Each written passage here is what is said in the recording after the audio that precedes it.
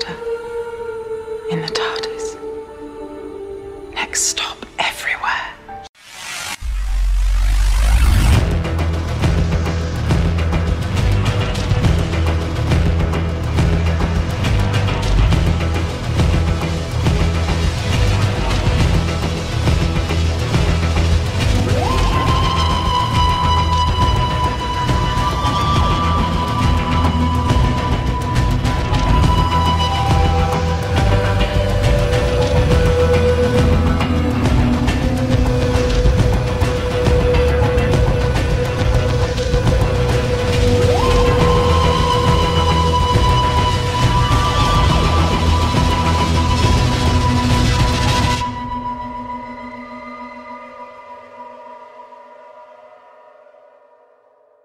Hello again, everyone. Welcome back to the 7th anniversary episode of Next Stop Everywhere, the Doctor Who podcast.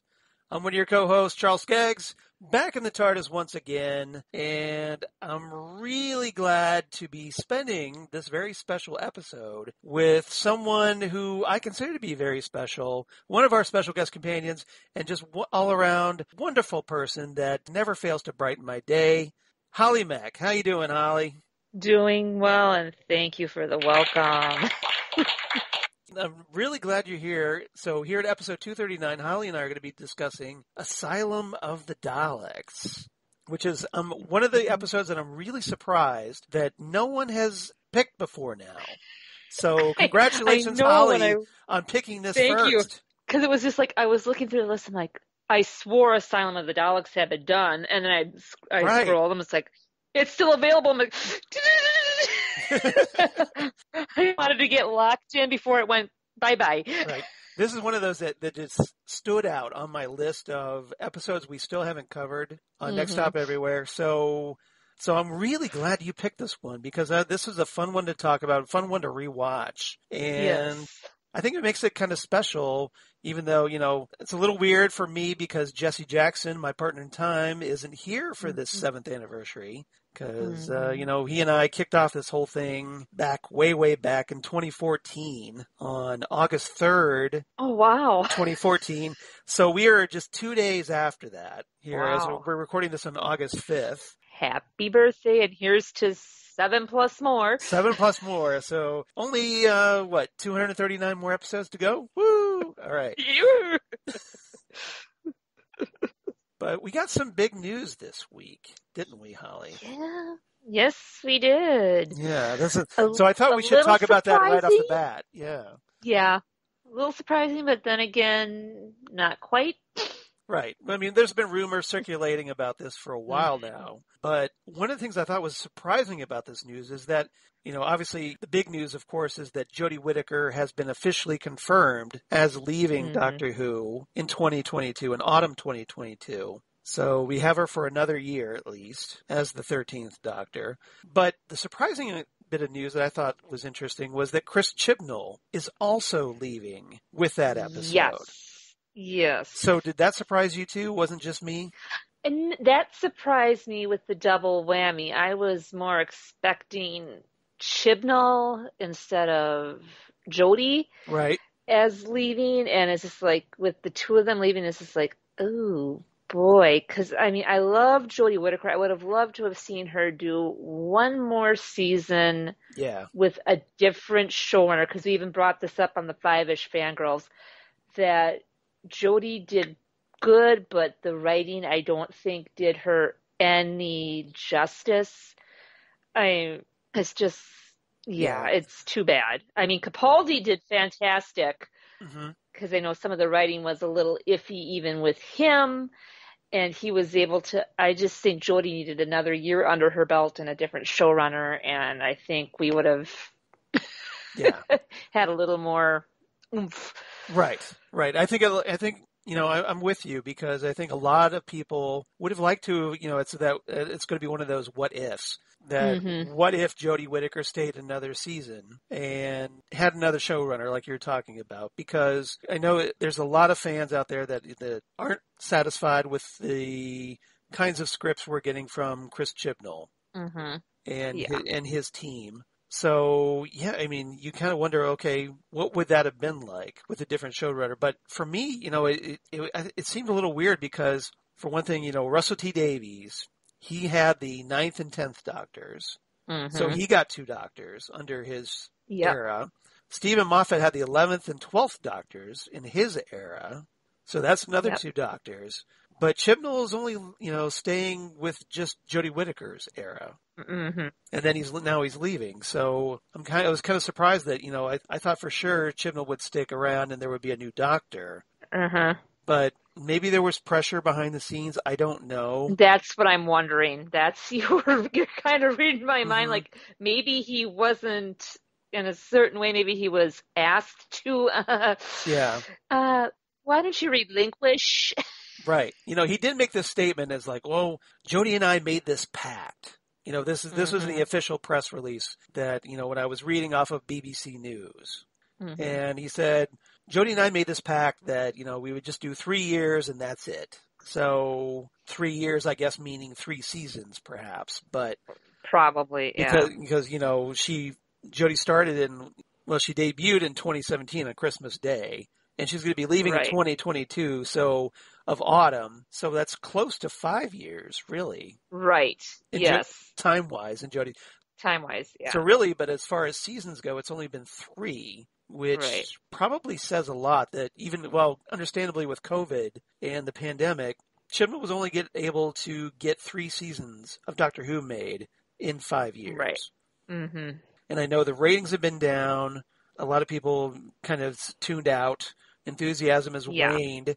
So, I kind of wonder if the BBC did kind of maybe say, okay, we'll do another season with Jodie and you, but you're going to have to leave at the end of it. And now they're trying to kind of put a positive spin on this, saying, oh, yeah, we just made this pact together that we were both going to leave at the exact same time. Mm-hmm. Okay. Yeah. Now, to be fair, there could have been a pact for all we know. We don't know the full details. Right. Exactly. Benefit of the doubt. Right. Exactly. Benefit of the doubt here. But the timing seems really odd. Exactly. It's suspicious. Yes. Mm-hmm. I am all kinds of sus about this. Yeah, you and me both. All right. Go ahead. Now, for all the other fans that are complaining, when we get a new Doctor and a new showrunner, I do not want to be hearing, bring back so-and-so, this better than this producer, better than this Doctor. Enough. I'm getting tired of that cycle. You're making us other Who fans look bad. Obviously I've been a Doctor Who fan for a long time. I've seen a lot of strange stuff. And I'm thinking this one's taking the cake. To paraphrase Han Solo. And it frustrates me every time, now that you're bringing this up, that when fandom decides, oh, we need to bring back David Tennant as the Doctor. We need to bring back Matt Smith as the Doctor. And they don't really get, at least, some fans don't really get that these actors have moved on with their lives and their careers. And they're not coming back to the show unless it's like maybe part of a reunion special, like The Day of the Doctor. Right. And, we do have the 60th anniversary coming up in 2023. So hopefully Jodie Whittaker will return for that if they decide to do something. But, it gets very frustrating because, Doctor Who is always moving forward. We're never, as much as I would love a Paul McGann Doctor Who season, unless they did a spin-off. Yes. I set in the Doctor's past. I cannot see them doing that on the main Doctor Who series. No. And then the whole wrinkle with Big Finish and all the spin-off series, audio series that McGann is doing for them. Right. Then we get into a little dicey territory. Yeah. So these announcements have come out. It's official now. Jodie's leaving. Chris Chibnall's leaving. So how many episodes do we get before Jodie leaves? So I was reading the article. I was studying, trying to parse the language because that's what I do. And I try to analyze and try to figure things out. So what it seems to me is that according to this article on BBC News' website, we're going to get 6 episodes in 2021, a 6-episode event which was originally supposed to be 8 episodes. So the remaining 2 are going to be carried over now and become specials in 2022. We're going to get another New Year's Day special, which I'm sure is going to infuriate Jesse Jackson because it's not a Christmas episode once again. Mm-hmm. And then we're going to get another one, the second special in spring of 2022. And then Easter Sunday. Exactly, an Easter special, kind of like Planet of the Dead, remember? Back during David Tennant's season of specials. And then Jodie's last episode is going to be an autumn special.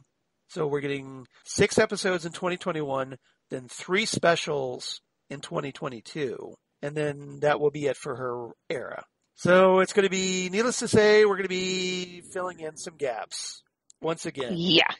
Mm-hmm. We're really good at that here at Next Stop Everywhere. Yes, you guys We've done are. it for 7 years, so we're kind of pros at this, I think. But what do you make of all this, all this news that we got this week? Taking it in, digesting it. Mm-hmm. It's going to be interesting to see the 6 episode intertwined arc to see how that goes. Yeah.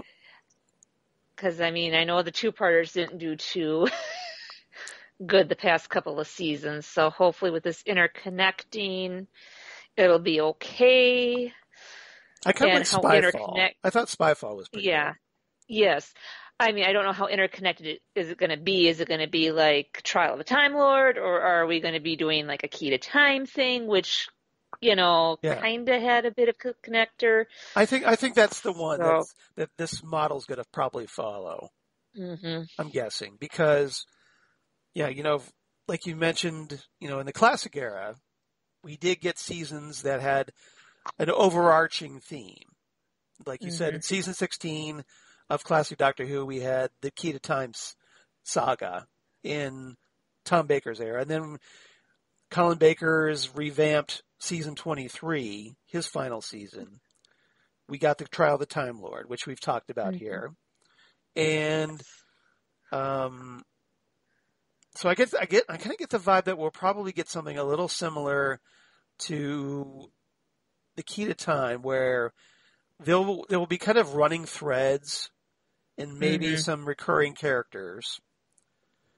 So, but generally, presumably, the main story in each episode will kind of be a self-contained, only, maybe with some connecting scenes to kind of, because there are supposed to be cliffhangers with each episode. So maybe there will be, just things to link the episodes together somehow. I don't know. We'll find out, I guess. Yes. We'll all find out together, but we'll see what we get. But and release date TBD. Yes, that was what I think was another frustrating thing. We did get since the last time we talked, we did get a teaser trailer as part of the San Diego Comic-Con at home panel, which interestingly they said nothing about Jodie Whittaker or Chris Chibnall leaving during that panel. Which is really odd, because you think the announcement that they'd make is that, but I think they don't want to overshadow the quote unquote premiere. Right. The trailer. Yeah, I know. Trailer, yeah. Yeah, I don't know. It just seemed a little... So kind of burying the lead both ways. Yeah. Well, I think, it was interesting because all they did was release a teaser trailer, which is like all of 60 seconds. Mm-hmm. And it wasn't really even a full trailer. We didn't get a Series 13 premiere date. But, we did get to find out later in the week, though, that Jodie and Chris are leaving. Chris Chibnall. So. Yeah. Okay. Well. Watch this spot. Yeah. Well, obviously, when we find out about it, we will share this with you. So keep following our Facebook page, Next Stop Everywhere, the Doctor Who podcast, and also on Twitter at Next Stop SMG for more Doctor Who news. So stay tuned, okay? We got you covered. We'll find out. You'll know when we know, okay? All right. Mm-hmm. All right. Any further thoughts about this, or we ready to talk Asylum of the Daleks? I think I'm ready to talk Asylum of the Daleks. All right, let's do that. So, like I said, here at episode 239, Asylum of the Daleks, the first episode of Series 7 from 2012, written by Stephen Moffat, the previous showrunner, directed by Nick Huron, who's a notable director. I'm sure a lot of people are fans of his other stories for Doctor Who, including The Girl Who Waited, The Angels Take Manhattan, and The Day of the Doctor. Maybe you've heard of that one, perhaps. Mm-hmm. So, pretty solid director, and no surprise, does a great job here. And this, of course, stars Matt Smith as the 11th Doctor in his final series, Karen Gillan as Amy Pond, and Arthur Darvill as Rory Williams, who almost becomes the ex-Mr. Pond. In this story. Mm-hmm. This close. Yes. This close. Mm-hmm.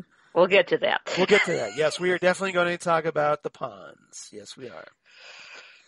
Guest cast this time, there's a very interesting actress. Maybe you've heard of her. Jenna Louise Coleman. Now, of course, she goes by Jenna Coleman now. She dropped the Louise. But at this time, excuse me, she was called Jenna Louise Coleman and plays a character named Oswin Oswald. Little familiar to Clara Oswald, but at this point, at this stage of the game, we haven't met Clara yet. And this was an interesting way of introducing Jenna Coleman as Clara, although technically she's not really Clara in this story. Right. Yes. But she's obviously, in addition to Clara, is notable for playing Queen Victoria on the series Victoria, which I highly recommend. It's a very good series. Mm-hmm. And she's going to be playing, and as a Sandman geek, I'm very jazzed about this. She's going to be playing Lady Johanna Constantine, or Constantine, depending if they use the British pronunciation. And the Netflix adaptation of Neil Gaiman's The Sandman is going to be coming out in 2022 as well.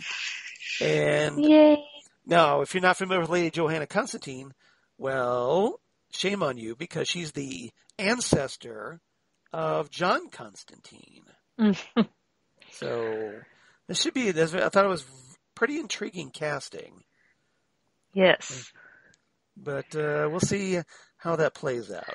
She does, Jenna Coleman can do a little bit of a darker edge. So so we'll see how she does. And we always know that we do know that she looks great in period clothes. So. Yes. I mean, her little blink and you miss cameo in the Captain America Winter Soldier. Yes. or the Winter Soldier First Avenger. First Avenger. Yeah. She's for those who aren't aware. Yeah, she's the one that kind of is Bucky's date when they go to see the World's Fair. So yeah. All right. And let's see. We also had Anna Maria Marinka as a character named Darla von Carlson, and the one that ends up kidnapping the Doctor. When that eye stalk pops out, she's revealed to be a Dalek puppet. She's notable because she was on Netflix's The Old Guard, based on the Image Comics series, which I recommend if you haven't checked that out. That's a fun movie. Ghost in the Shell, the 2017 version. So this is the one with Scarlett Johansson. She was also in that. So I thought I'd mention her. David Gaiassi played Harvey. He was also another Dalek puppet that's revealed, the one that was inside the Alaska. Mm-hmm. And he's notable because he played a hospital patient in the Torchwood episode Combat. Okay. And he was also had little bit parts in pretty impressive resume here. The Dark Knight Rises, Interstellar, Cloud Atlas, and Annihilation. So wow, that's a pretty solid resume, right? Mm-hmm. Even though there were bit parts, but still, looks good on your acting resume, I'm sure. And of course, we have Nicholas Briggs once again as the voice of the Daleks, and also the voice of Oswin at times. as it turns out. All right. Trivia. So, if you're wondering about, okay, there was references to various planets where the Doctor encountered the intensive care Daleks. So I thought I'd run those down really quickly. Okay. So if you're wondering what those planets are, those intensive care Daleks are survivors of previous encounters with the Doctor on Iridius, which was from The Chase in the William Hartnell era in 1965. Kimball, which was from the Daleks' Master Plan that aired during 1965 to 66. Vulcan, no, not the Star Trek planet Vulcan. This is the Doctor Who planet Vulcan, completely different. You have to keep that straight. In Patrick Troughton's first story, The Power of the Daleks in 1966, Spyridon in the John Pertwee era in Planet of the Daleks in 1973, and Exelon in Death to the Daleks in 1974, also from Pertwee's era. And we also got a great cameo, a nice little Easter egg for yours truly, because we got the Special Weapons Dalek. Yes. Who I'm a big fan of from the Sylvester McCoy story. Yes. Remembrance of the Daleks. Remembrance of the Daleks. Because I thought, after seeing that Special Weapons Dalek in that story, I was thinking, like, why aren't the rest of the Daleks this cool? Right. Because that thing was that thing is a tank. That thing was a tank, and it was pretty impressive, right? Mm-hmm. That's something to be afraid of, Yeah. And so it's like, why didn't they make more of these? I kind of wondered about that. Probably couldn't levitate as easily as the others. Maybe not. One other bit of trivia that I wanted to mention. Although stressing that first syllable of exterminate sounding like eggs was new to television, in Doctor Who television, it was not the first time the notion appeared in Doctor Who, interestingly enough. It was actually originated by Doctor Who writer Paul Cornell, in the guy who wrote Father's Day, for example, or Human Nature. He wrote a Doctor Who comic story called Metamorphosis that was featured in the 1993 Doctor Who yearbook, which I'm holding up right now. Nice. Right here. Very nice. I've got that bad boy. Showing once again my age as a Doctor Who fan. But in this version, in this comic strip version that's featured inside that yearbook, the Seventh Doctor actually is mentally turning into a Dalek over the course of this story, which is a cool idea, right? And he says, and it's in the panels, eggs stir. And then the next, that's the end of that page's panel. And then the next page, as you flip it, is an actual Dalek crashing through the airlock. So it was a nice transition. But yeah, so Paul Cornell originated that, and apparently Stephen Moffat nicked it. Nice. Well, and how apropos that the yearbook cover has a Dalek on it, too, to boot. Right. Yes, you can see right here, yep. And it's one of those remembrance of the Daleks, the white ones, the white and gold ones, which I actually have the action figure of. Aw, cool. Right here, right? Shiny, yeah. That's my Parliament of Daleks behind me, which obviously all of you out there in podcast land cannot see, but Holly can, because she's special. Yes. She gets that. Now, before we get into breaking down this story, I did want to mention we did get a little bit of a prequel, because if you remember, yes, that is right. Back in the day, they did these little things called mini-zodes. I kind of miss those. I do too, right? I thought they were kind of a cool idea, so that if you could during the day they would release these things on the internet, and so while you're pretending to work, you can watch these things and watch a little bit of like brand new Doctor Who. And it was, it's only a few minutes long each, but in this one, I just thought I'd mention, there was a prequel to Asylum of the Daleks. And in this prequel, a hooded messenger informs the 11th Doctor that a woman named Darla Van Carlson requests his help for her daughter. And the messenger provides space-time coordinates, which turn out to be the planet Skaro, home planet of the Daleks. And the 11th Doctor is like, Skaro, why did it have to be Skaro? Mm-hmm. So, yes. All right. So I just thought I'd mention that. All right. 3 topics today. This should be pretty simple to break down, but there's a lot going on.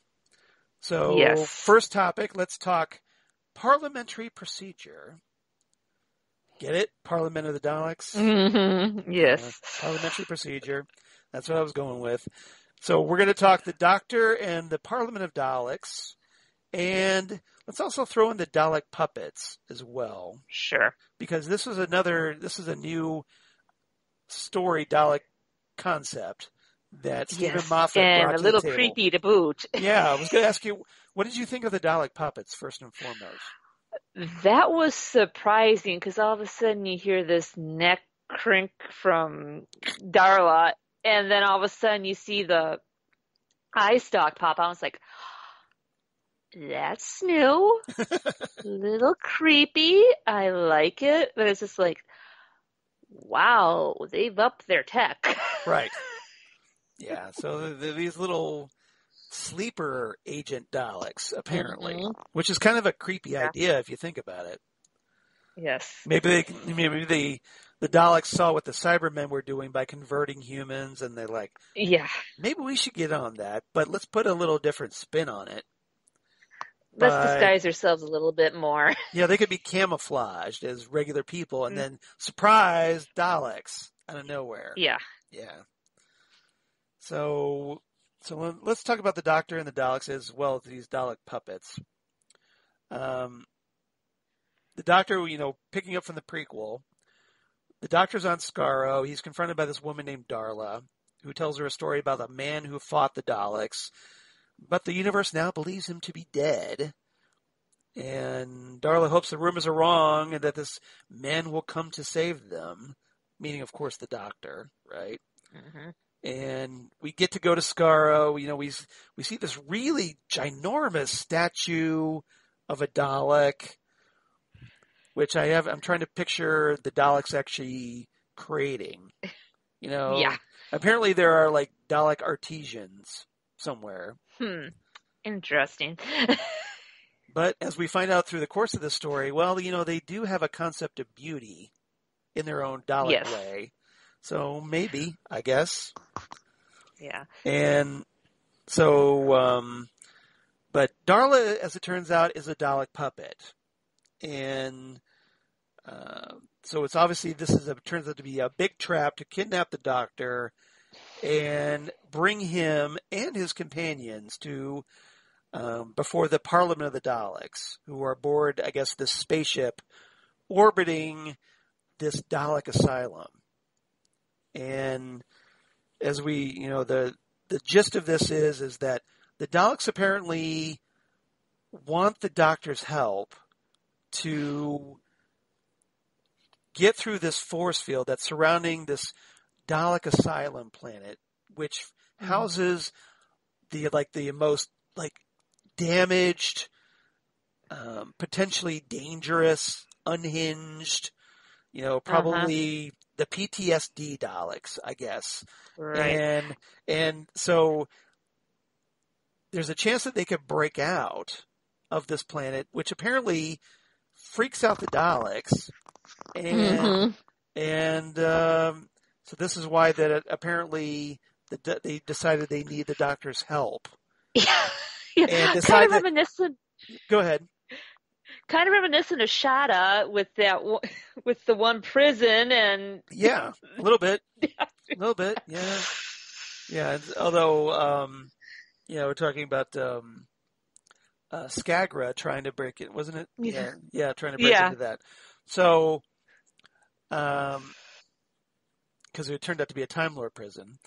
But this one, this one is essentially, the Daleks don't want to deal with this. So they're like, okay, we'll get the Doctor to do it. And then, oh, by the way, the Doctor's supposed to have companions, so we'll kidnap them too.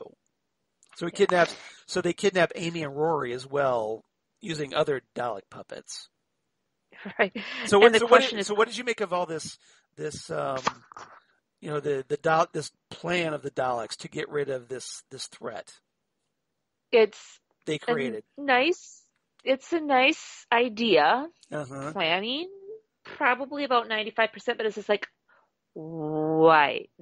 You're asking the Doctor to destroy this. Why? You created the problem. You're all powerful too. I mean, just blast away and be done. Well, I think they were thinking, well, we can't get through the force field, so we're going to send you down there. Right. Somehow getting through the force field. And the question is, why you created the force field in the first place? Right. So wouldn't you have the? But apparently, the force field can only be switched off from the inside, which makes zero sense. Yeah. So that's a slight design flaw, I have to think. Mm-hmm. Yeah, just slight. Yeah. So you didn't think to okay, we need to be able to disable this if we can't shut it off. Okay. Certain exhaust port on a certain other spaceship. Right. Yeah, I guess they were hoping that the Doctor would be able to bullseye like womp rats on Tatooine back home. I don't know. Or Gallifrey back home. Yeah. Yeah. It's, a 2-meter wide port, that kind of thing. But yep. All right. Just below the main port, of course. Mm-hmm. So the Daleks, they're just like, okay, send the Doctor down there, and you switch it off, and then we'll take care of the rest. We'll blow it up if you can switch it off for us. Right. And what's not to say I'm not going to get exterminated in the process of trying to help you guys, because they aren't going to know you sent me for help. Right, exactly. And so, go down to all this planet of the crazy Daleks and turn off this force field so we can blow up the planet. And if you don't do what we say, we'll just kill your companions. But we're going to send your companions down there with you so they could get killed anyway. Right. Or we ask you for help. Mm-hmm. You get rid of the problem, and then if the end result happens to be you and your companions get killed, more the better. Hey! Right. Well, win-win. I was going to say, I think they figure it as a win-win, right? So if the Doctor gets killed, awesome. If the Doctor succeeds and turns off the force field, then we could just blow up the planet. Oh, and hey, we could just blow up the planet with him on it, right? Uh-huh. Yep. Although the Doctor ends up checkmating them later by teleporting out before they could blow up the planet. Yep. Yeah. Mm-hmm. So, but one of the things I thought was interesting is while the Doctor is trying to digest all this, he learns that the Daleks didn't destroy these insane Daleks because they find destroying their quote-unquote divine hatred offensive. They describe it as beautiful.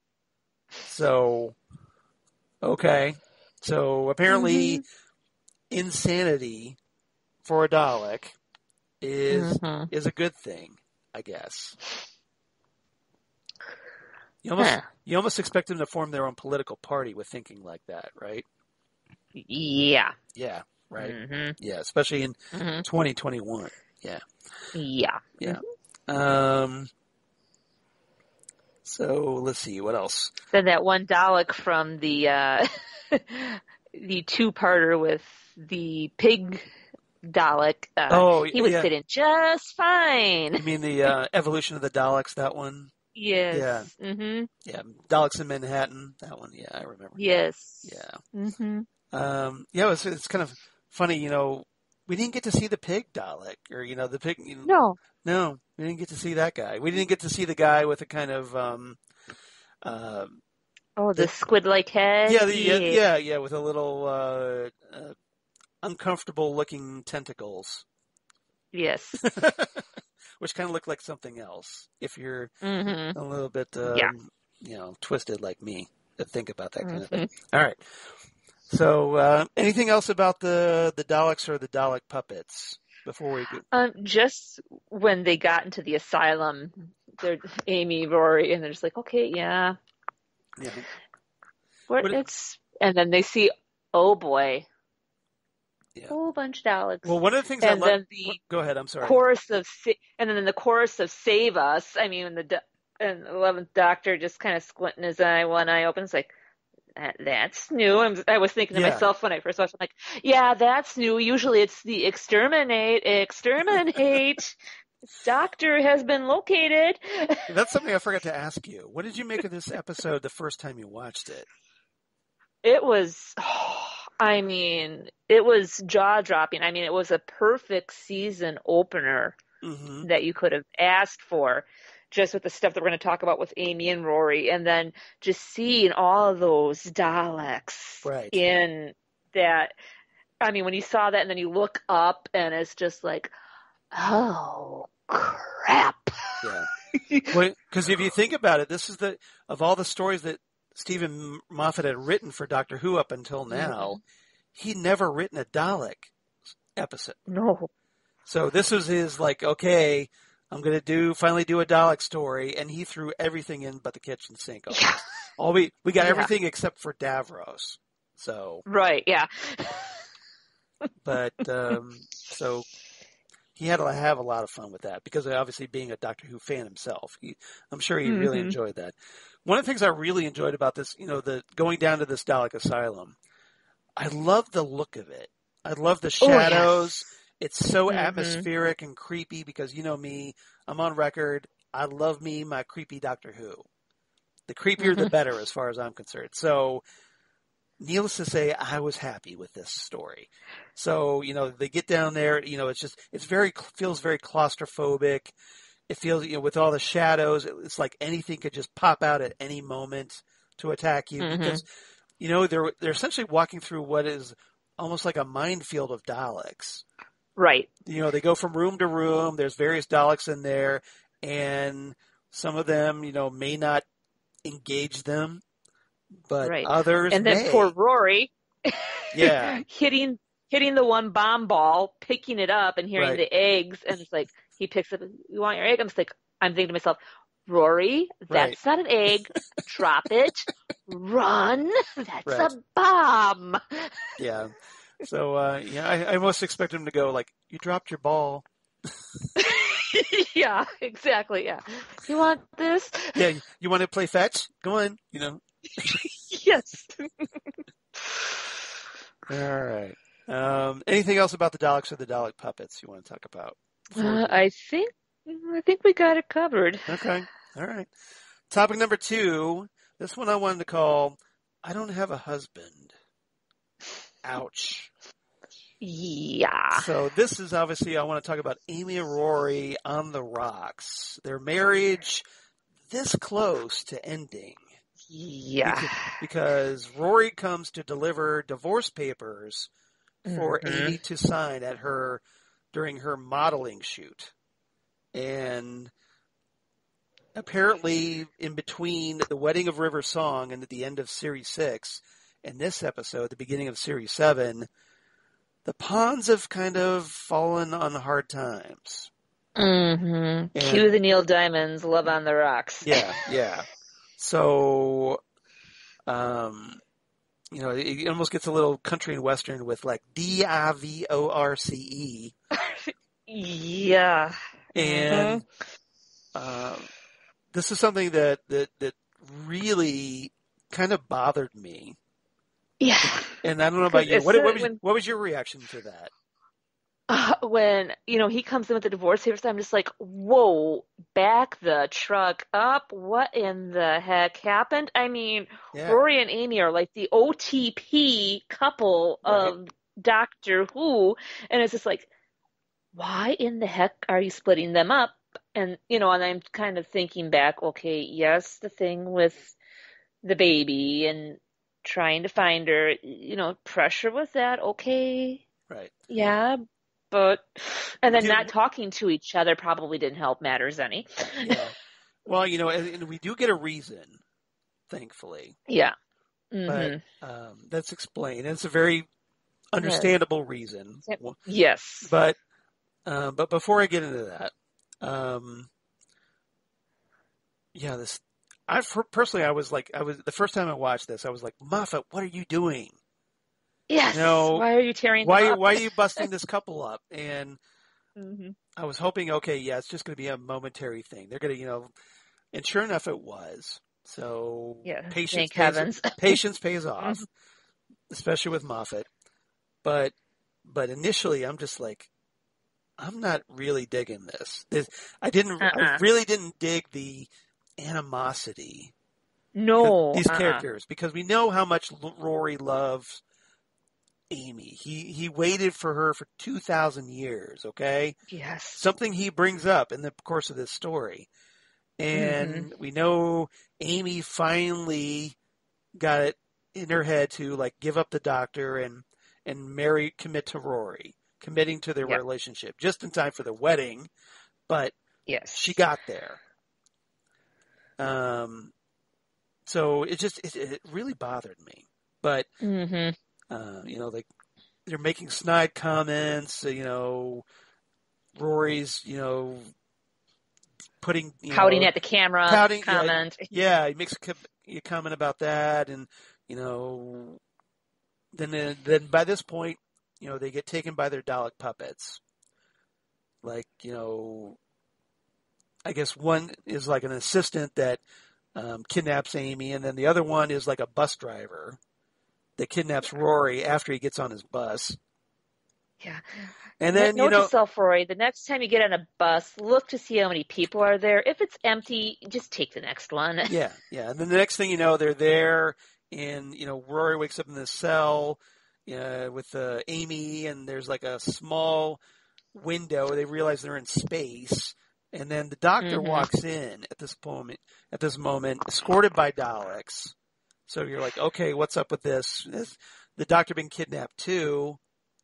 And this is where the doctor makes his line about, on a scale of 1 to 10. 1 to 10, yeah. And this is going to be 11. Get it? 11, 11 Doctor. Doctor, yeah. Yeah. And nice little nod to Spinal Tap, too. Right.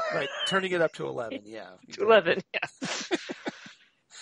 So they get down to the planet, and obviously they get separated. Rory, Amy is found quickly by the doctor, but Rory has been teleported, fallen down, I guess, into the asylum. So he wakes up fumbling around in the dark in the Dalek asylum. So poor Rory is already thrown right in the middle of it. And they're having to wear these bracelets because, as it turns out, the Daleks have invented this kind of nanotechnology where if you're not wearing these protective bracelets, there's little nanites hovering around in the air that could affect you with some kind of Dalek virus and turn you into a Dalek puppet. Like poor Harvey aboard the Alaska. So that's going on, which is nice, right? This nano cloud. Now we do, this is one of the things I did want to talk about. I want to get your thoughts on this. Rory ends up offering to give Amy his bracelet because hers gets taken from her. And he makes this statement that it would essentially take longer for the nano cloud to transform him into a puppet because since it supposedly transforms love into hate, he would last longer because he's always loved her more than she's loved him. Which I would argue, yes, that's the case. Yeah. He's not wrong about that. No. But then go ahead. Oh, go ahead. You could also argue that because of all the animosity and that was going on, would he get transformed faster? Right. Just from his anger at bringing the divorce papers and throwing in the towel when you could kind of tell he didn't want to. He was more doing it, hey, this is what she wants. I'm going to give her what she wants. Yeah. Well, I think his anger comes from frustration. Because as far as he was concerned, everything was going good. And until, I guess, Amy's behavior must have changed.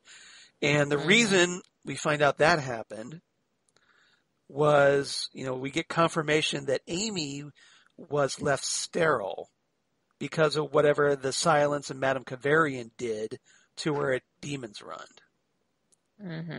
So, which is horrible for Amy. Yeah. Understandably. Yes. And as a result, Amy trying to cope with this trauma of realizing that she can't give Rory another kid, right? Because, well, their previous kid gets to grow up to be River Song.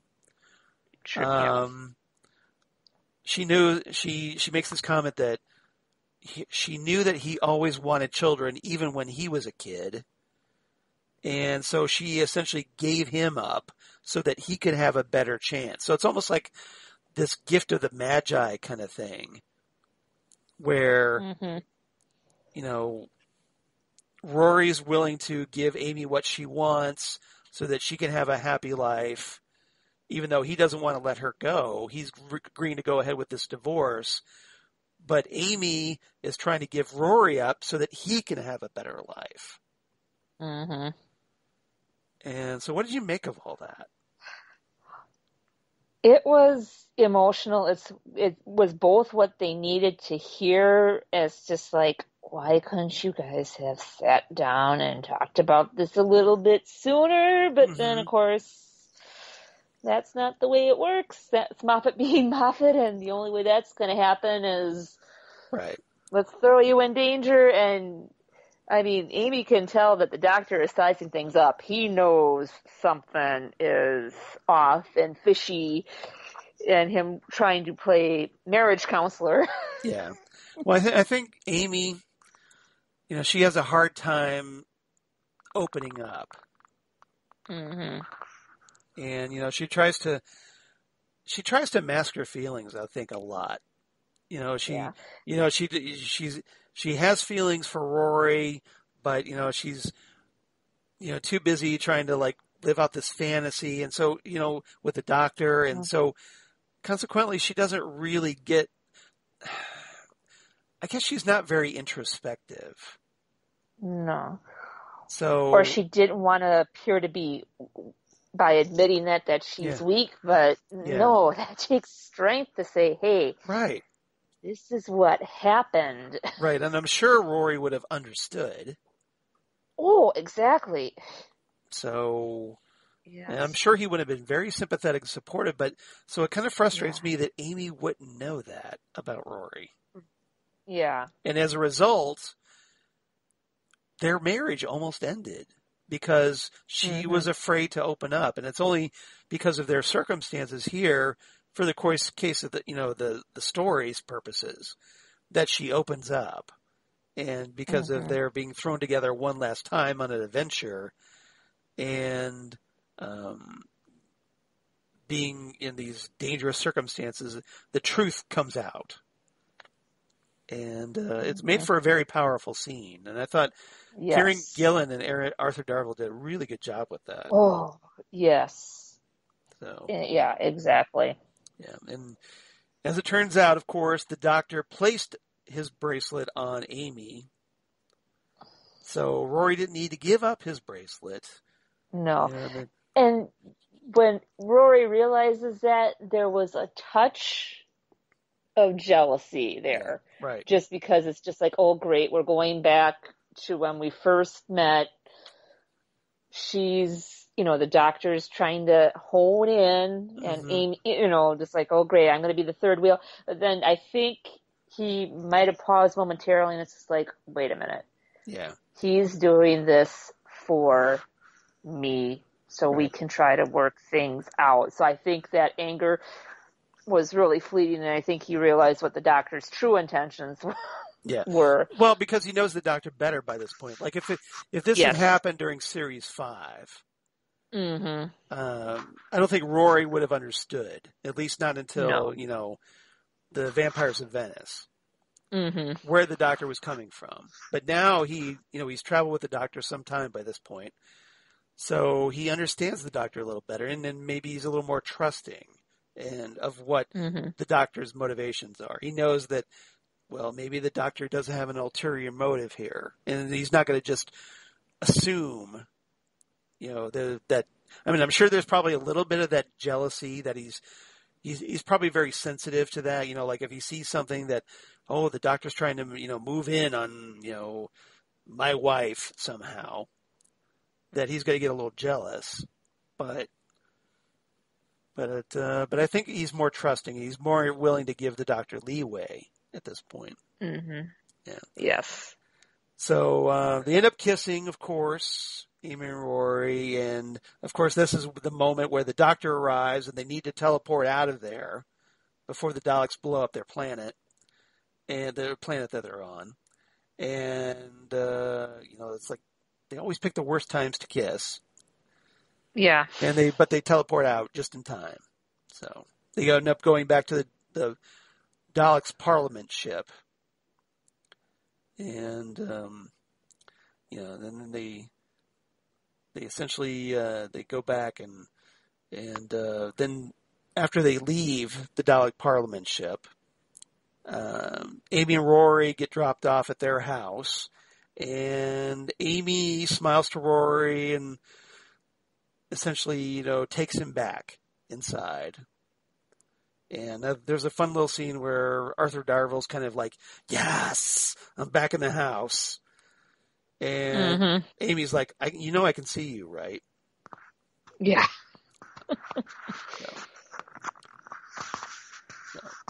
Anyway, so we came very close to break up with the Pawns, but not quite. Yes. Not quite. So a little scare for everybody, for all the shippers out there, I'm sure. All right, anything else about Amy and Rory you want to talk about? Just glad that they were able to patch things back up. Yeah, I was very, very relieved. All right, topic number 3, final topic. Run, you clever boy, and remember. So this is the big meat of this episode. The Doctor and Oswin Oswald. Who turns out to be a very enigmatic character through most of this episode. This woman that somehow has survived, supposedly, after the Starship Alaska crash lands on the Dalek Asylum. Supposedly has survived for a year, fending off Daleks and whatnot, and is making souffles. Interestingly enough, or at least tells the Doctor that she's making souffles, which adds to the mystery, especially when the Doctor points out several times throughout this episode, where do you get the milk? Right. So what did you make of Oswin? Very interesting to begin with, when I first saw it, but now kind of knowing what I know now, it's just like, okay, with this Oswin, how far back in the timeline is this version? Is this, a spin-off or a different incarnation of Clara from after she leaves the 12th Doctor and goes running about in time with me? Or some combination in between? Yeah. Because it was, to put this in perspective, historical perspective, when this episode aired back in 2012, Jenna Coleman had been announced as the new companion, taking over from Amy and Rory. And so it was kind of a big surprise when all of a sudden Jenna Coleman turns up essentially 5 episodes early. Right. In the story. And so me watching this for the first time, I was like, like everybody else at this point, I was like, what, how is she here now? Right. And why is she calling herself Oswin? I thought her name was Clara, or it was going to be Clara. So it's all these big mysteries. And Moffat, I'm sure, was delighting in the fact that, he's making all the fans guess about what's going on. Mm-hmm. Well, I'm going to pull a fast one on him. Yeah, pretty much. But it did give us kind of a preview of how good Jenna Coleman was going to be as Clara. Yes. So, even though, obviously, I think a little bit, Clara's a different character than Oswin. I think Oswin is more mischievous. Yes. A little bit, sassy. I mean, Clara is sassy at times, but I think Oswin was more so. And I kind of, I liked Oswin. And then that was another frustrating thing about this, because through the course of the story, you really get to like Oswin. And you're like, yes. And you're like, okay, at least I was like, okay, this is going to be a great companion. Let's make her the companion. And, but of course, Moffat being Moffat, he's going to stick the knife in your side and twist it with this big reveal that, as we find out, to everyone's horror watching this for the first time, that Oswin is actually a converted human, or human that was converted into a Dalek, and is in complete denial over this. So, what did you make of that twist? That was a surprise. It's just like, wow, there really wasn't that much. Right. There wasn't, there probably were little nods here and there if you were really paying attention. Yeah. Just, from what she was looking out of, but, it's like, okay, she could just be trapped inside some sort of, like one of the Dalek statue type things, one of the prototypes. So, I didn't put it past, I didn't think anything of it. Like, could she actually be a Dalek? Yeah, the way this is shot, that Nick Huron shot this, essentially you get the vibe that she's in some kind of, almost like a little apartment somewhere. Right, apartment or a prison that was modified to make her comfortable. So you're like, okay, well, did this asylum have like human operators or whatever? And then why is she, why does she have an apron, and where's she getting these souffles from, or making these souffles from?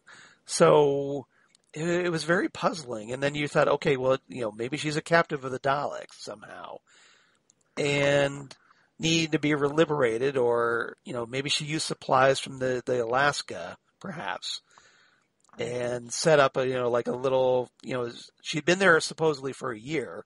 So you figure, okay, well, maybe she just made herself a little home, hiding out from the Daleks all this time. But nope, it was all in her mind. And, after hearing her voice, like the Doctor only gets to hear her voice. He never gets to see Oswin. So the Doctor being the Doctor, he's kind of adding up all these little things along the way, and coming up to this conclusion, which, much to his horror, gets confirmed once he goes into the room that Oswin is supposedly in, only to find a Dalek instead of a human there. And then we get the realization that Oswin is in complete denial that she's actually a Dalek now, and she still thinks she's human, and is all insistent. Like, I am not a Dalek. I am not a Dalek. Just this horrific panic setting in. Right. And then we get that callback a couple seasons later when Missy traps Clara inside the body of a Dalek. And gee, who wrote that episode? Stephen Moffat. Stephen Moffat, yes. Yeah, so Stephen Moffat has some kind of fetish about turning Jenna Coleman into a Dalek. I'm just saying. Yeah. It's his thing. He's got some weird little fantasy going on there. I don't know. But but yeah, I thought it was such a powerful reveal, and and ultimately, though, the Doctor gets her to accept her current state, and Oswin, much to the Doctor's relief, probably, says that she's insistent that she may be physically a Dalek now, but mentally she's still human, and she wants the Doctor to remember her, and the Doctor thanks her for her help, and then as the Doctor teleports out of there with Amy and Rory, Oswin leaves the Doctor a little present, because when they get back to the Dalek Parliament ship, the Doctor finds out that this moment earlier in the episode where Oswin temporarily, or I guess, erased the memory of a group of Daleks of the Doctor so that they wouldn't attack him. Well, apparently that erasure has now been spread throughout this web, this path web, not just to the Daleks in intensive care, but to the entire species, because they're all linked. So now the Daleks cannot remember the Doctor. They literally say, Doctor Who. Mm-hmm. And the Doctor finds this insanely amusing. Yes. Any thoughts on that scene? Just it was brilliant. It's like, yes, when you did it. Right. Thank you.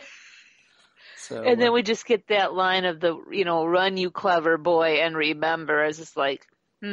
If that's not saying something. Yeah. So, and the Doctor, after he drops off Amy and Rory, the Doctor's like, whooping it up in the TARDIS, going, Doctor Who, Doctor Who, Doctor Who, and then we lead right into the closing credits. So yes, it's like, you can celebrate now, Doctor, but don't celebrate too much. Right. All right. Anything else about this episode? We talked a lot about it. So, anything we missed? I don't think so, but a fantastic opener and a great start for what the season is to come. Good start to send off Amy and Rory and introduce Oswin, soon to be Clara, and just hit the ground running. Yeah, I thought so too. I agree with all of that. All right. So do you have any favorite quotes? I know we talked a couple. Kind of so how much trouble are we in? How much trouble, Mr. Pond? Out of 10? 11. And then I'm kind of paraphrasing. It's when they're trapped on that ice planet, like, Amy says something about, 4 situations. You can count one of them out. Yeah. Down to 3. And then her little running commentary with the Doctor, it's like, he's scanning the room, he's looking around, seeing the distance between us, knowing something's wrong between Amy and Rory, adjusting the tie. How is he going to fix this? Yeah. One of the things, you mentioned that, the what kind of trouble are we in? On a scale 1 to 10, 11. I thought it would have been funny. I was thinking about this during my rewatch.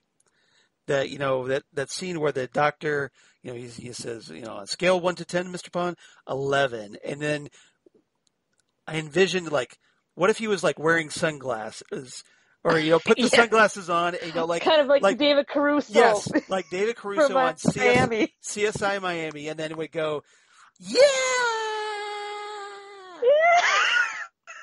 That would have been brilliant. Oh, because that was such a Caruso-like line. Yes. Right. Moffat, what were you watching during your downtime when writing this? Was there a marathon on somewhere? Yeah. 11. Yeah. Yeah. Yeah. So, anyway, that's just me. Cue a Who-ified version of the Doctor Who opening theme song credit. Doctor Who Miami. Yeah. Yes. All right. My favorite lines, the Doctor saying, "You're going to fire me at a planet? That's your plan? You're going to fire me at a planet and expect me to fix it?" Why, yes. Yes, we are. And let's see. Oswin and Amy, I thought was good. Where Oswin says, "Do you know how to make someone into a Dalek? Subtract love, add anger. Doesn't she seem a bit angry to you?" And Amy replies, "Well, somebody's never been to Scotland." I've been to Scotland, so I can verify that. Yes. Let's see. And lastly, I'll say the Doctor and Oswin talking about the intensive care Daleks, where the Doctor says, "What's so special about this lot, then?" Oswin replies, "Dunno. Survivors of particular wars. Spyridon, Kemble, Aridius, Vulcan, Exelon. Ringing any bells?" The Doctor replies, "All of them." Oswin says, "Yeah? How?" The Doctor replies, "These are the Daleks who survived me." Yeah. And I've got kind of one. No, just kidding. Yeah. And I kind of got one more. It's, they're asking the questions to Darla, and Rory goes like, "What color?" Right. And they all kind of look at him. Sorry, there weren't any good questions left. Poor Rory. Well, sometimes color depends on how you need to handle these. Yeah. I thought that was funny. I thought that was a good one. Yeah. All right. So, what's your rating for this story? 9 out of 10 bow tie maneuvers. Excellent. Well, we are in sync, believe it or not. I am rating this a 9 out of 10 as well.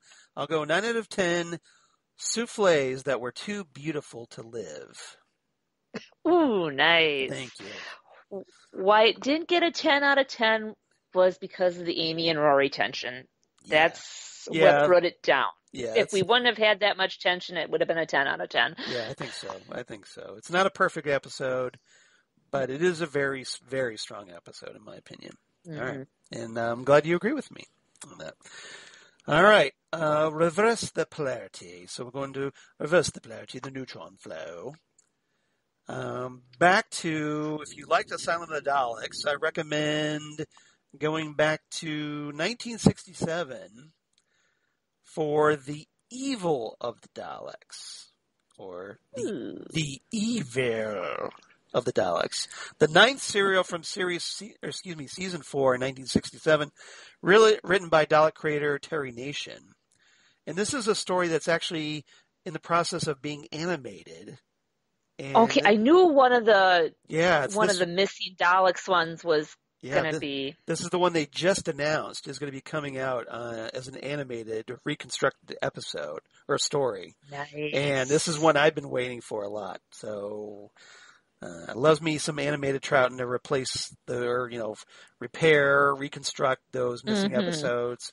So I'm looking forward to this. So eventually we're going to be hopefully talking about this on Next Stop Everywhere. But in the meantime, as we wait for that to be released, the story in 1966 London, set right after the Faceless Ones, which was another one that just got recently animated. The Second Doctor and Jamie watch helplessly as the TARDIS is loaded onto a lorry and driven away. The trail leads them to an antique shop run by Edward Waterfield, who sells Victorian-style antiques that seem as though they were still new.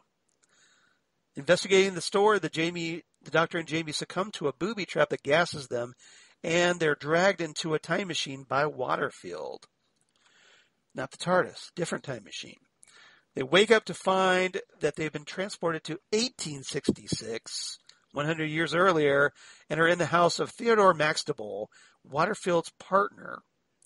The two have been trying to invent a time machine using mirrors and static electricity. I want to know how that works. Because needless to say, it doesn't seem to be working for me to make a time machine, but okay. When the Daleks emerge from their time cabinet, the Daleks took Waterfield's daughter, Victoria, who's a very important character as it turns out, hostage, and they forced Waterfield to travel from one century to the next to lure the Doctor into a trap by stealing the TARDIS. And this is the main connection to Asylum of the Daleks here, that the Daleks threaten to destroy the TARDIS unless the Doctor helps them by conducting an experiment to isolate the human factor, the unique qualities of human beings that have allowed them to consistently resist and defeat the Daleks. So we have the Daleks requesting the Doctor's help, only this time they're kind of forcing him, a little more coercion. But it's the Daleks, they never just ask nicely. They always have to coerce. No. So once the Doctor has isolated the human factor, he will implant it into 3 Daleks, who will then become the precursors of a race of super Daleks, with the best qualities of humans and Daleks. The Daleks want the Doctor to test Jamie by sending him to rescue Victoria, who is being kept in the house. Jamie rescues Victoria as hoped, but she's taken prisoner again, and transported through the time cabinet. The Doctor, observing how Jamie accomplished the rescue, distills the human factor, but continues to harbor suspicions that there's more to the experiment. And once the human factor is implanted in the 3 Daleks, they become completely human in personality. The Doctor's intent was the human factor would lead to human Daleks being friendly to humanity. And he christens them Alpha, Beta, and Omega. But they soon return through the time cabinet to Skaro. So we also get Skaro as another connection here. Jamie, Waterfield, and the Doctor are locked out of the time cabinet, but manage to use the Daleks' own short-range time machine to make the journey to Skaro before a bomb destroys Maxtible's house. The trio find their way into the Dalek city and are brought before the imposing Dalek Emperor, who reveals the true reason behind the experiments and the capture of the TARDIS, that by isolating the human factor, the Doctor has succeeded in isolating the Dalek factor as well. The Daleks will use the Dalek factor, these qualities that make the Daleks relentless killing machines, to reconvert the human Daleks. In addition, the Emperor wants the Doctor to use the TARDIS to spread the Dalek factor throughout human history, so the Daleks will become human and rebel against the Emperor. So there's a little bit of a Daleks Civil War thing going on here. And the Emperor calls for his Black Daleks as the rebellion spreads and the city falls into chaos. Edward Waterfield throws himself in front of a Black Dalek blast meant for the Doctor, sacrificing himself. The Doctor promises that Victoria will be taken care of, and Waterfield dies content. The Doctor tells Jamie that they would be taking the now orphaned Victoria along on their travels, and they watch the Dalek City in flames as the Civil War continues. The Doctor pronounces that this is the end of the Daleks, the final end. No, really it is. It's the final end. However, a pulsating light is seen coming from the Dalek Emperor at the end of the episode, indicating that the Emperor Dalek is still alive. Dun, dun, dun. So maybe Rory's question about what color Dalek helps some water. Maybe. You think? All right. Listener feedback. We obviously not going to get Holly's because she's here enchanting all of us as my special guest companion this week. But we did get Dave Proctor writing in. So, hi, Dave. Yay, Dave. Appreciate you writing in. He says, hello in the TARDIS. Well, hello, Dave. Pretty good episode this time around. When you brought up this episode last show, I was confusing it with a different story. Amy and Rory are 2 of my favorites, and I did not care for the time that they were apart, but that does add a lot of depth to their relationship. It makes them seem more like regular people than just stand-ins for the audience. I like that the Doctor is a little bit moody and clearly doesn't want to keep coming to the rescue of helpless humans or any other race of the universe. I don't think he's opposed to that. He always does that. However, if you make an interesting enough problem, he's in. This is much like Sherlock Holmes, at least in the Sherlock series. Well, hey, Stephen Moffat was behind that, too, so. Yep. The Soufflé Girl is an interesting peek at a future companion that I liked. I do not think she always had the best writing, but this ties into when she splits herself throughout time to save the Doctor. That's one thing we didn't mention, is that... That's right, I completely forgot about that. Right, because we find out that Oswin was actually one of the splintered time versions of Clara when she went through this little timey-wimey thing at the end of The Name of the Doctor. You know, that's where we find out that she got sent throughout the Doctor's timeline. So it just so happens, poor Oswin, this splintered version becomes a Dalek, sadly. Bad luck of the draw, I guess. So Dave continues, I hope I have it right, and I assume that is what's happening here. Yep, you do. When it turns out she cannot leave because she is a Dalek, at least physically, I like that she deleted the Doctor from the Daleks database. His character needed a little restart because he was becoming the universe police.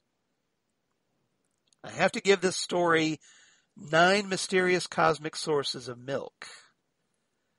So Dave's right along with us on this one. Have a great couple of weeks. By the way, your guest co-host last week was pretty good. Well, well, that Charles guy wasn't too bad, but oh, you mean you, Dave?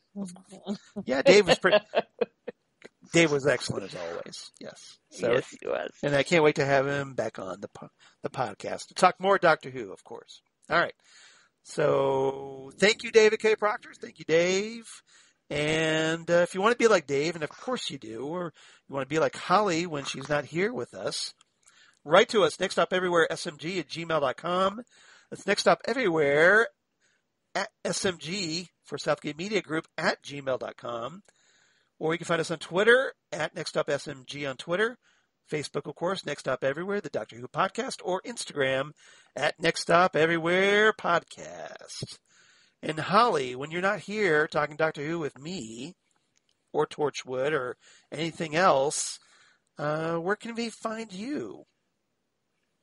Well, you can find me as 1/5 of the Five-ish Fangirls podcast. You can find us at our website, thefivishfangirls.com, and on Facebook. And you can find our links there. And you can find me personally at HollyMac_79 on Instagram and Twitter. All right. Well, of course, as for me, at Charles Skaggs on Twitter, at Charles Skaggs on Facebook, or at Charles Skaggs on Instagram. It's very convenient that way. Or you can find me on my blog of Geeky Things. Damn good coffee. And hot. Damn Good Coffee and Hot, where I talk about all the stuff we talk about here on Next Stop Everywhere. Doctor Who, Torchwood, Sarah Jane Adventures, Big Finish audios, and more. All kinds of comic book news, sci-fi news, news of my other podcasts for Southgate Media Group, including the Phantom Zone podcast, where DJ Nick and I just recently wrapped up Loki. Had a lot of fun with that. I know, Holly, you and the other fangirls have discussed the finale on the Five Fangirls podcast. I still have to listen to that, so I'm behind. Yes. But I'm looking forward to your review. We covered the whole season of Loki. Yep. Well, we did that on the Phantom Zone as well. We broke it down by episodes, and it was a lot of fun. And if you're a Doctor Who fan, I definitely recommend you check out Loki. It's very timey-wimey. Yes. So you ought to tune in and then check out the Five Fangirls and also check out the Phantom Zone podcast as well if you want to learn more about Loki. And then we're taking a little bit of a hiatus because DJ Nick and I are going to be moving over to Titan Talk, the Titans podcast, because Titan Season 3 is starting up here in a couple weeks, probably less than a couple weeks now. And we're really looking forward to that now that the show's coming back to HBO Max and going to be reopening Titans Tower at long last. So everybody, if you enjoyed us on the Phantom Zone, please come over and hang with us as we discuss Titans Season 3 on Titan Talk. And then also Ghost of the Twin Peaks podcast, where my wonderful co-host Zan Sprouse, whom you've heard here on Next Stop Everywhere, and I are trying desperately to record our 100th episode, hopefully tomorrow, fingers crossed. Fingers crossed for you. Fingers crossed. And joining us tomorrow as well, hopefully, DJ Nick is going to be joining us for our special 100th episode, his first time on Ghostwood, as we're going to be discussing the European version of the original Twin Peaks pilot, which was released on home video because they decided that, back in the 90s, VHS rentals were really big, right? Remember Blockbuster Video back in the day? Yep. Yeah. So what they did is they had David Lynch shoot like an alternative ending, which is about like roughly 15, 18 minutes worth of additional footage. And they kind of tacked that on to the end of the pilot and kind of made a TV movie out of it that was used for home video and also overseas. So we haven't really watched that. We've discussed it a little bit, but we haven't done a commentary for that. So we're going to be doing commentary of that European pilot, and Nick's going to be watching along with us, and I think it's going to be a lot of fun, as we're kind of going to be doing this cross-country, this international DVD-style commentary. It's going to be very interesting. We'll see if we can pull off the logistics, and fingers crossed our internet holds up for that one. Yeah. So yes, we'll see how that goes, but that's what we're doing for Ghostwood 100. And then last but certainly not least, Drunk Cinema, where Zan Sprouse and I recently discussed Superman, one of my all-time favorite movies, and it turns out both of our all-time favorite comic book movie, the 1978 version with Christopher Reeve, Margot Kidder, and Gene Hackman. We had a lot of fun talking that one. And then coming up here, hopefully next week, we're going to be discussing Hot Fuzz. We're going to be completely switching gears. And so we're going from the superhero genre in the 70s to a Simon Pegg, Nick Frost comedy from the 2000s. And it's going to be a lot of fun to talk about. So hope everybody tunes in as we discuss this great comedy directed by Edgar Wright. So if you're a fan of Shaun of the Dead, you definitely would appreciate Hot Fuzz. Otherwise, Holly, thank you so much. Thank you for having me. Really enjoyed talking this episode. I hope you did as well. Yes. Oh, I did. I had a blast. This is a fun one to talk about. I mean, I thought this would be really easy to discuss because there's just so much goodness in this episode. Yes, chock full. Yep, and I'm glad I'm not the only one that feels this way about this. All right. Mm-hmm. So everybody check out Holly on the Five Fangirls podcast. And Holly, hopefully you'll come back soon here on the podcast. I know we're already discussing your return. Fingers crossed. Yeah, we're plotting behind the scenes, you guys. So yes, stay tuned. And otherwise, come on back next time on Next Stop Everywhere. As for episode 240, John Takis is going to be returning to Next Stop Everywhere, where he and I are going to be discussing The Ark, which was a much overlooked, I think, story from the William Hartnell era. Okay, that's what I thought. John Takis loves talking the Hartnell era, and I'm certainly willing to indulge him on that. So 2 weeks, we're going to be doing that one, and we're going to have a lot of fun talking about it. So John Takis is going to be back, and Holly, thanks again. All of you out there in podcast land, thank you so much for listening. And stay tuned as we try to get more news about the transition, who's going to be the new Doctor. Thanks again for listening, and we'll see you next time with John Takis, yours truly, talking the Ark, right here on Next Stop Everywhere, the Doctor Who podcast. Goodbye, everybody.